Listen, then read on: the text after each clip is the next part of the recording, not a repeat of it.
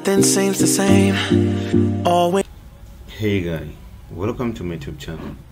Today we are going to talk about a new yoga pose, and it's automatically we're going to base about the disadvantages. Before you talk to other yoga poses, make sure that you practice by looking at the disadvantages, because once you know the disadvantages, you can practice at any time to make sure that you injure under surgery, since this pose requires lifting the hips and the back on the supportive shoulder. Student with neck and shoulder injuries and the sprains need to avoid it completely. Also, the feet support the legs in this pose, so student with ankle injuries or sprains need to avoid it as well. Thank you very much.